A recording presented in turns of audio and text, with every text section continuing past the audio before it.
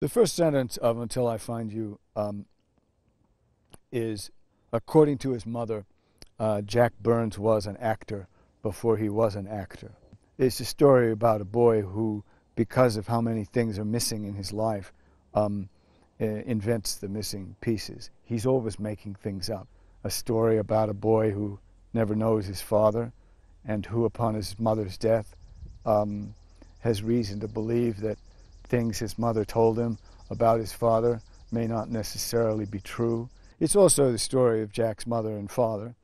His mother is an Edinburgh-born a tattoo artist who settles in Toronto, and her affair with Jack's father, a church organist who is addicted to being tattooed, is really the unrequited love story on which the novel is founded.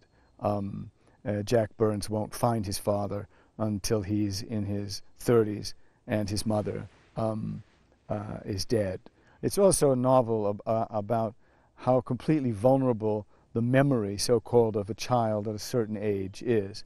The idea of a missing parent, the idea of orphans, whether it's The World According to Garp or A Prayer for Owen Meany or The Cider House Rules, the subject of how much of our life is defined by what we missed in our childhood, by what was absent in our childhood, is not just a theme that I've repeated in my novels. I think it's a theme that certainly Dickens used as a driving force for many of his novels as well. And that may have been, in addition to the language, in addition to the narrative drive of the storytelling, that subject matter may, of course, have attracted me to Dickens first as a child and as a teenager.